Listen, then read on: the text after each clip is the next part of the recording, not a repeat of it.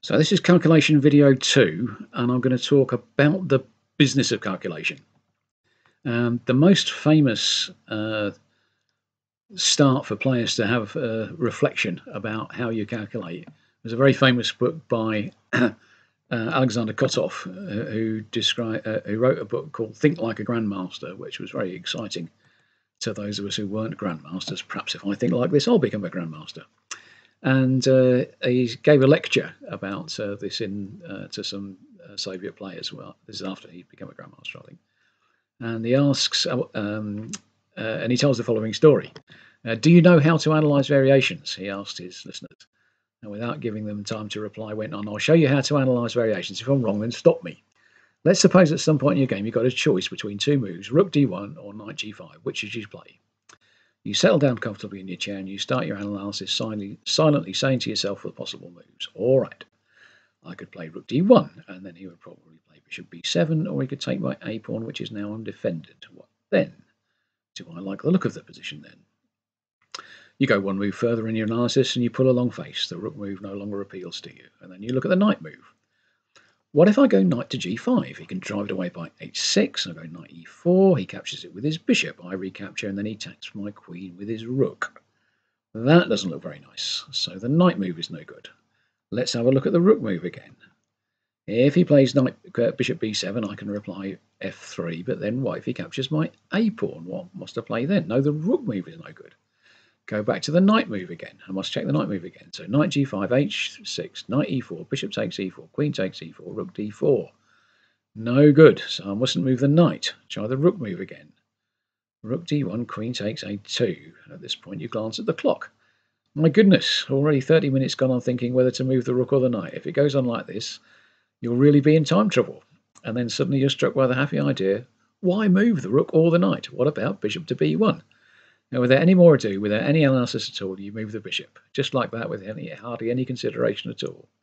My words were interrupted by applause. The audience laughed, so accurate was my picture of their trials and tribulations. Now, if that story rings a bell with you, and it really did with me, yeah, that might be the book for you.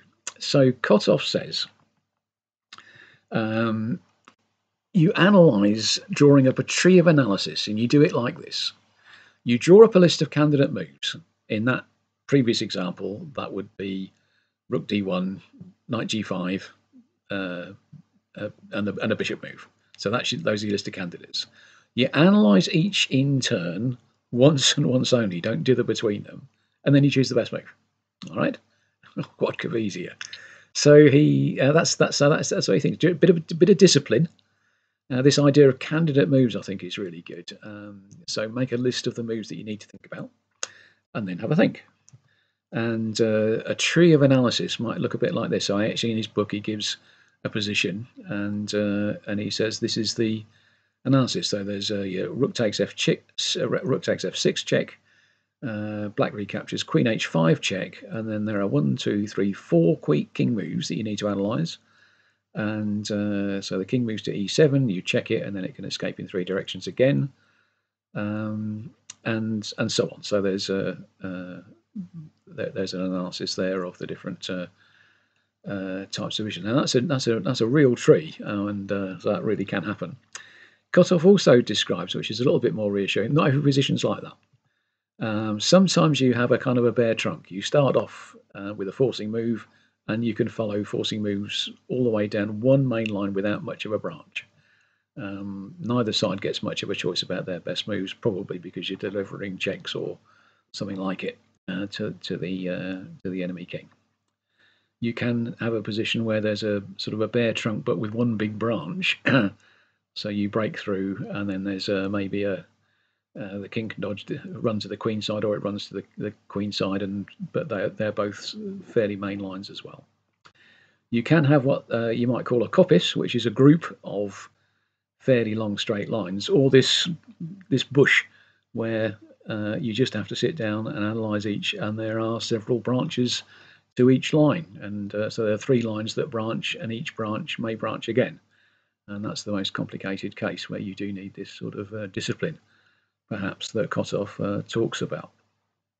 So that was a sort of big flag in the ground of this is how to analyse. I mean, when it came out, I think club players like me got quite excited about it. But you ask amongst grandmasters, and they're bit less impressed.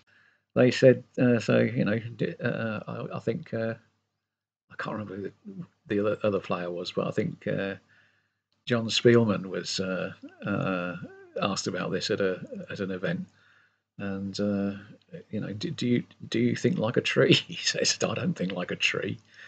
So it doesn't really reflect necessarily how grandmasters analyse. I mean, would they be better if they did? I don't know, but it doesn't seem to reflect the type of analysis that real grandmasters do. I mean, I like the idea of candidate moves. I like the idea of a bit of discipline, but maybe it's if you're going to try and do that. I mean, Kotov clearly did teach himself to analyse this, and was a very strong player. Made the candidates matches in 1953. Made the candidates tournament in 1953 and played one of the most magnificent combinations anyone's ever seen. So anyhow, it worked for him, but it might not work for everybody. So to exercise your calculation ability, try solving positions without moving the pieces, with writing down your solution, and positions that require some minutes thought. That's to say, it's not a sort of a calculation thing, sorry, a tactical thing where, you know, if you think you're going to get, you know, that's the solution and so on. It's not that sort of position. And also positions that you don't get all right. That you're actually at the edge of what you can do, or get towards the edge of what you can do. You can get somewhere, but you don't get it all right. And we'll talk about perhaps spotting and treating some common errors. The first tip, and I think is you know, quite a contradiction really to what Kotov recommends, is think wide before you think deep. And this position, I think, is from Jeff Coakley, but it's a smart idea nonetheless. So if you start thinking about, right, well, we've exposed the black king, and we can have a go at it. So bishop g5 check is very tempting to play. We've sacrificed a piece. Actually, we've sacrificed two pieces to get to this position. But bishop g5 check gets one back at least. Takes the knight may have to come to knights to f6 to get anywhere. We'll take that with check. Takes back with a pawn. Then what can we do? Maybe that's not the right way. Maybe we do we play queen h5 check and then bishop g5? Anyway, you can imagine that you can get quite some way down that line thinking about what happens after bishop g5. But think about your list of candidate moves. What are the important things you need to think about first? What do you need to think about here is your candidate moves. And I always say, look at every check and every capture. Every check that you've got here is queen g5 check, queen h4 check, bishop g5 check, and queen a3 check, which is mate. And so if you do think about all the ideas you need to start off with before going too deeply down any of them, that's a good tip. So make sure your candidate move list is wide, and that you try and make a little stack of all the ideas in the position that you need before you start going too deep. I mean, ideas will occur to you while you're thinking, but you may be able to you analyse better if you've got that stack of ideas to start with. This idea, also this notion that you may come up with an idea that's relevant to a different line, that also rather contradicts Kotov's idea that you think about each line once. So this queen a3 idea may be, when it's mate in this example, but in another example it may be that it doesn't work to start with, but my goodness, it helps you with another line later. So think wide before you think deep. Cecil Purdy, I think, was said that, a wise man. Secondly, is always give yourself a choice. Jakob Aagaard is good on this. He says if you're going to analyze a position, if you're going to try and decide what to do, well, actually make it a decision. Give yourself a choice between the two moves. So here's a terrible move by Blacker. Has just been played from knight to c6 to d4. And what can we do about that? Well, I think black was just anticipating putting some pressure on the f3 knight, maybe doubling our pawns. Oh dear, not the double pawns. And was anticipating what actually happened in the game, which was knight takes, knight on d4, bishop takes e2, queen takes e2, and then queen takes d4, and that's about equal. And black should be happy with that. However, what happened in the game should not have happened in the game. What should have happened in the game would be knight takes d4, bishop takes e2, and then white has got a choice between knight takes e2 and queen takes e2. Knight takes e2, of course, saves the knight and wins a piece. So if you do have a choice, actually don't just reply automatically.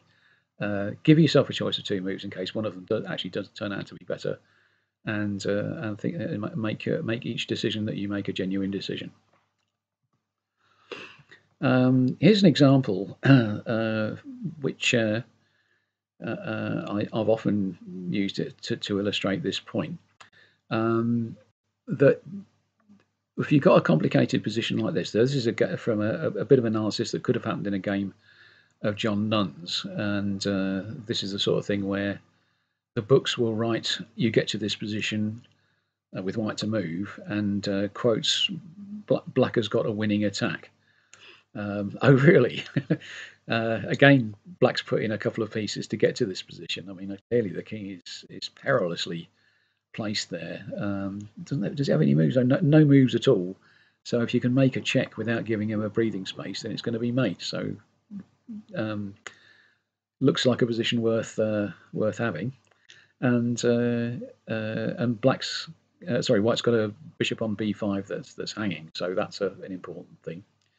And how do you go about trying to assess a position like this? And Nunn and Griffiths, who wrote about this game in their book Secrets of Grandmaster Play, say just start, just plunge in, just have a go.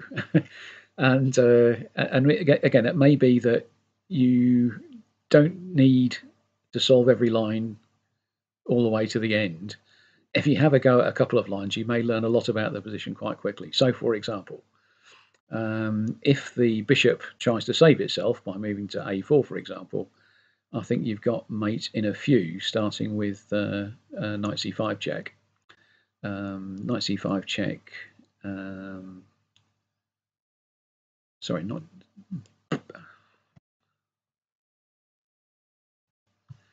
My apologies. Knight d2 check. So after bishop a4, knight d2 check, king c3, queen e3 check, king to b4, and then a5 mate. So you know white can't save the piece, so you can get at least one piece back whenever you wish, still keeping the king exposed, which is rather nice. If white wants to develop their queen side, perhaps by moving knight to c3, then knight c5 is mate. If they put anything on d2, you can take it with a discovered check, so you'll pick up a piece that way as well, with this bishop on b5 being available. So that's nicely reassuring. And there's and Nunn and Griffiths give some other lines, but I think that's the point of it is that you can get at least a couple of pieces, at least one piece back. You might get another piece back. The king's still exposed. This is probably worth a punt. This is also an example, I fear, of how some of the older chess books have become less useful with respect if they've not been computer checked. I showed this to my machine just before doing this video, even though I did lose track of some of the analysis. And the machine, the dreaded machine, says if you look at this position and show it to a machine, that the machine says knight to d4 equals. So perhaps not a winning attack. The point of knight to d4 being that if the knight moves with some of those discoveries, then knight takes f5 eliminates an attacking piece. So lots of other moves lose, but knight d4 seems to hold, which is a shame. Anyhow, but I think the position still serves to make the point The point being, if you just get stuck in a little bit, you might start to orient yourself in the position, and you might find out a lot about it. After that, you can, all right, well, these two lines do need a bit more depth, and we can go into those in more detail, perhaps using some of the ideas we've seen already.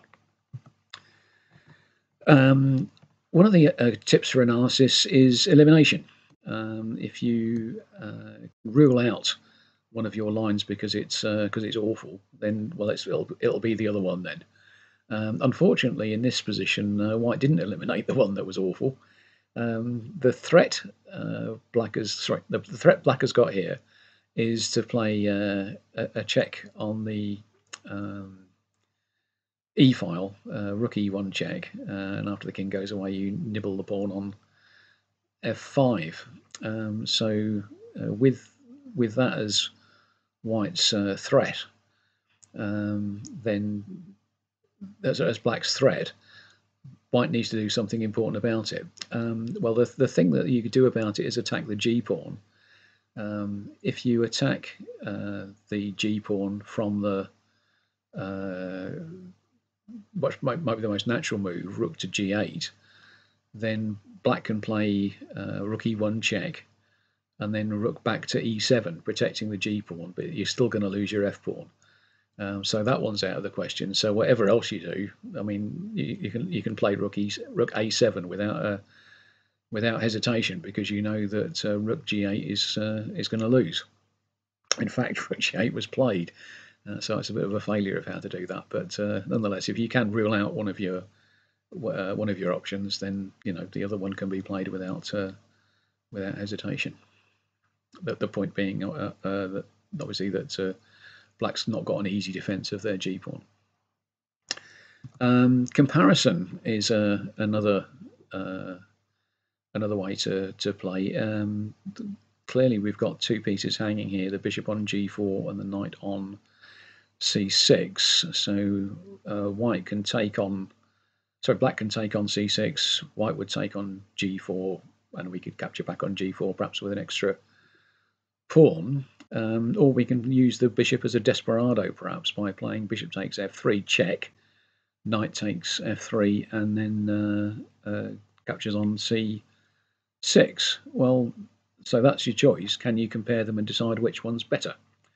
Well, after takes on C6, takes on G4, takes on G4, we've got two pieces in play, and we've got an extra pawn. So that's rather nice.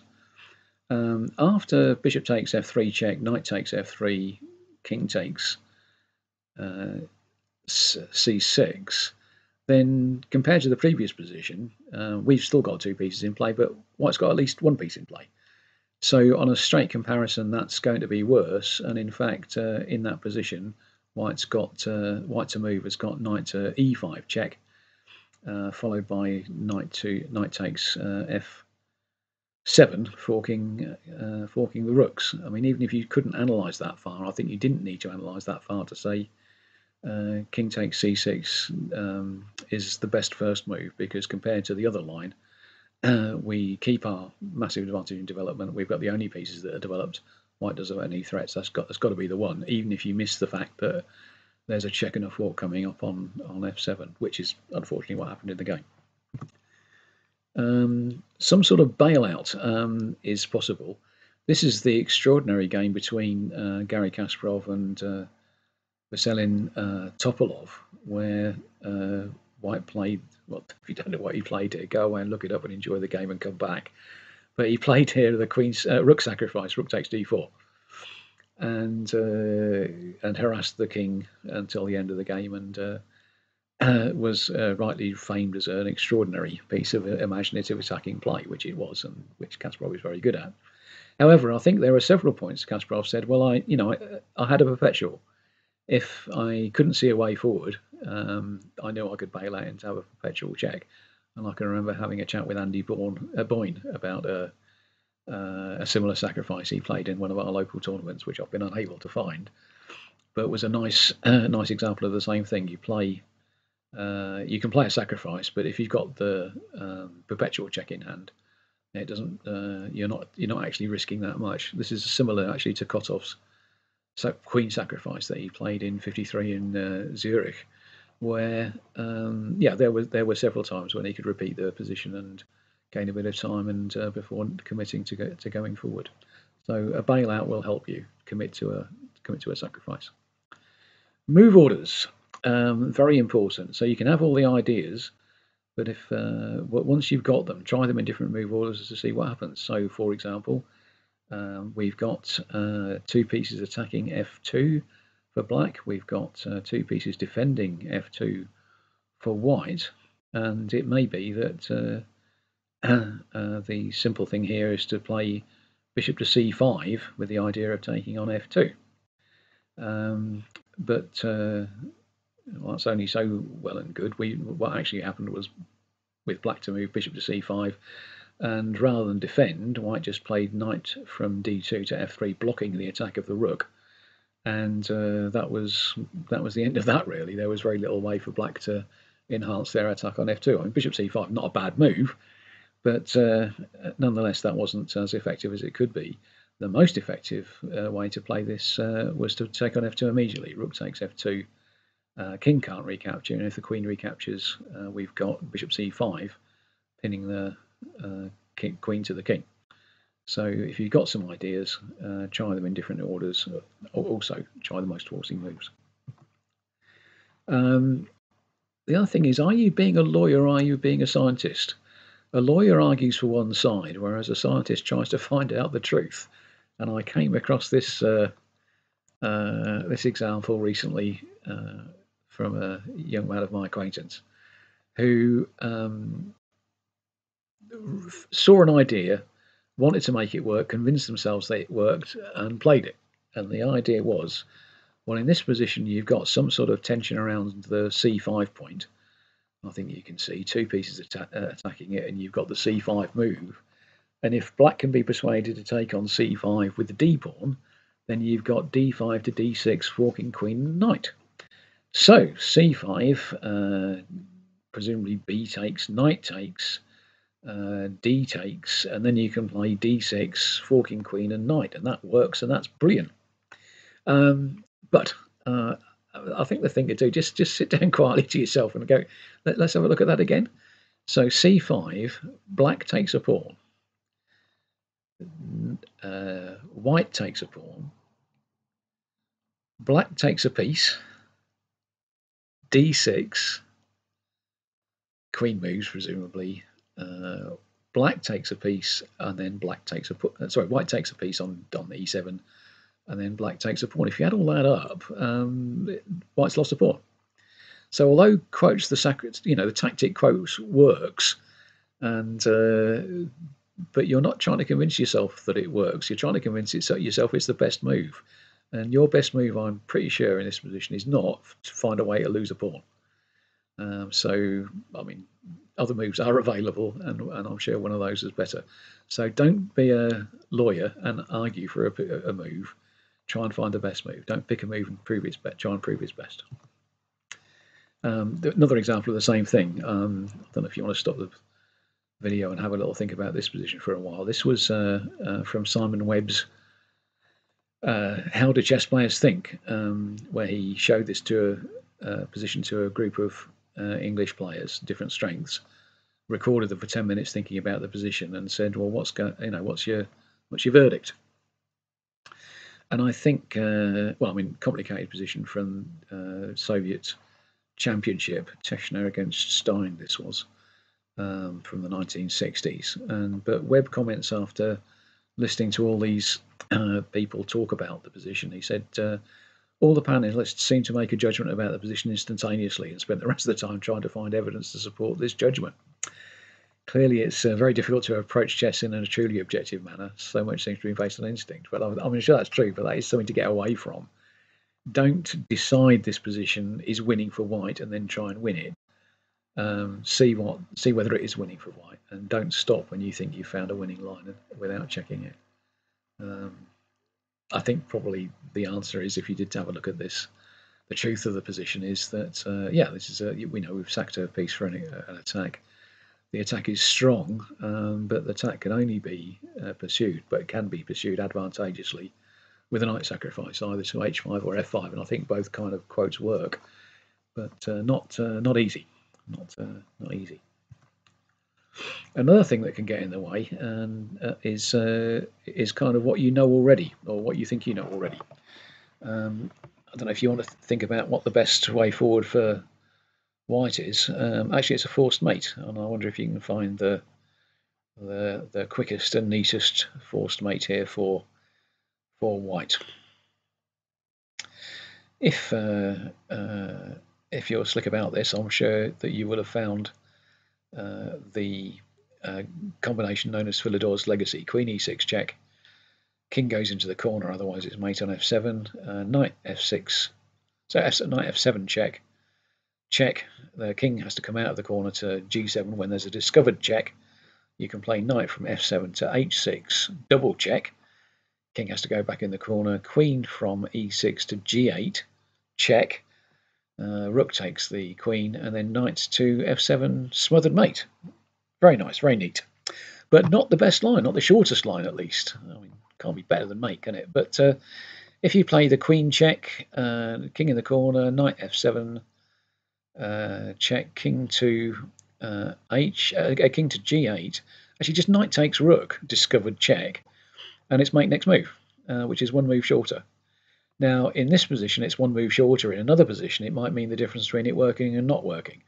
So, although you think you know what is going on in this position, this is a particular instance of it, and something else might be going on. And I found that quite a provocative position. It's from a psychology experiment by a lad called Cyril Ooma, who was trying to see to what extent existing knowledge of chess players interfered with their successful solution of positions. Interesting.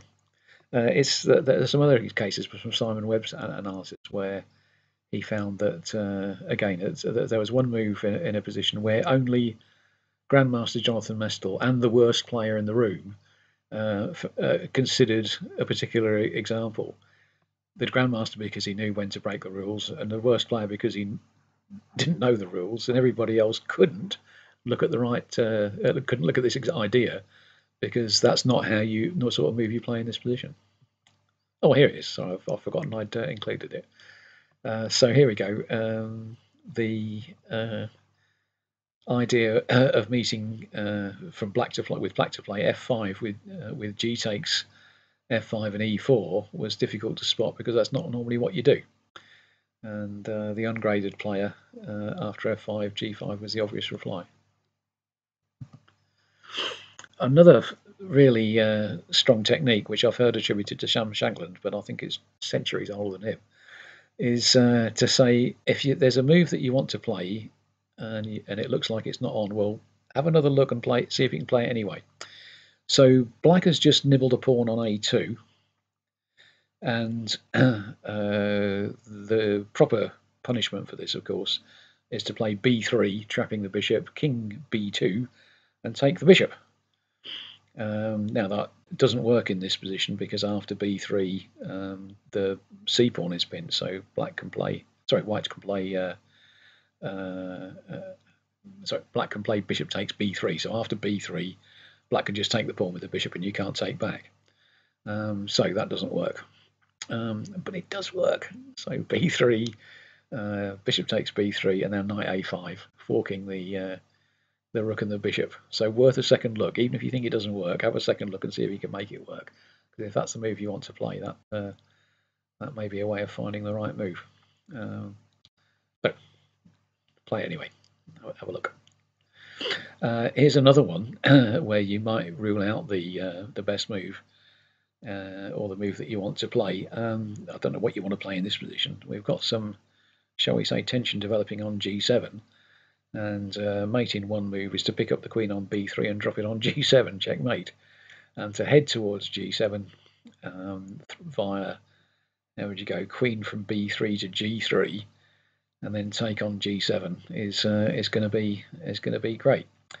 While I've been saying all that, if once I mentioned queen to g3, you should have thrown up your hands in horror and said, but Dave, queen g3, we're going to get knight e2 check, and we're going to lose the queen. Well, actually, yes, but the glorious thing about this position, in fact, is that queen g3 check, knight check takes queen. This position is so good for white, in fact, that we can still play this. Bishop takes g7 and rook to h1, and we're either checkmating or winning the queen, or all three. So in fact, queen g3 was played. Another thing is, and I expect you do this already, but trying to make verbal summaries of how far you've got with analysis, just to try and put down a little marker of how far you've got, is very helpful. So Tisdall says, talk to yourself. Not out loud, of course, that's against the rules, and chess players have a shaky enough reputation already, which is a point I like. But there's and he gives an example of this, which is nice, from a player, I can't remember who was playing, but he gives an example of some reported analysis where clearly this internal dialogue of talking to yourself helped this player get unstuck from a particular type of stuckness. And so only after he came up with this question could he come up with a move that wasn't originally amongst his candidate moves. I rather like this example from just seeing it happening in real time, as it were, between the old Master game shown on BBC TV, where Miles and Clark were playing, and after the game they tried to get them to give an account of what they were thinking during play. So if you'd like to play along, you're white, it's your go. What do you play? Well, Miles' comment before he moved was to say this, which I think is quite a nice opportunity to eavesdrop on a grandmaster. He's got to develop the queen side. If he goes b6, extending bishop b7, I can play queen f3 gaining time. If he plays to d7, I can play queen b3, which would pin his knight on b4 against the pawn on b7. Now some threats along the white diagonal against f7 and e6. Apart from that, I might be threatening to play taking on bishop on g5 takes knight on f6. When he's forced to take with the pawn, since his bishop is needed to defend the other knight. This is after queen b3. So what if I could find a waiting move? What about rook e3? And in some lines that rook would be very useful on the third rank for an attack on the king side. So rook e3 played. However, hell, I've allowed knight from f6 to d5, and if bishop takes bishop, then knight takes rook, attacking my queen. Oh dear, hell, maybe I can play knight takes knight on d5, and he recaptures with his knight, and then I can play rook to h3, and if he takes my bishop on g5 with his bishop, I can play queen h5, attacking f7 and h7. It might be good enough. Still, it's too late now. We'll see. And Clark, in his response, this seems very aggressive to me. He's going to play his rook to h3 and try to deal knockout on the king side. He's evidently going to show me he's a grandmaster and knock me out straight away. I don't like knight from f6 to d5 because of the attack rook h3 followed by queen h5. I think I'd better develop on the queen side and try to counter attack with rook c8. But I'm very unhappy about this position at the moment. So actually, rook e3 was played and knight d5 wasn't played. And I think if you throw this position at a computer, it will confirm actually that that attack is advantageous to white. So the position is that was still an okay move. But I sort of enjoyed the opportunity to say, sort of eavesdrop on Miles's thoughts there, and indeed on Clark's.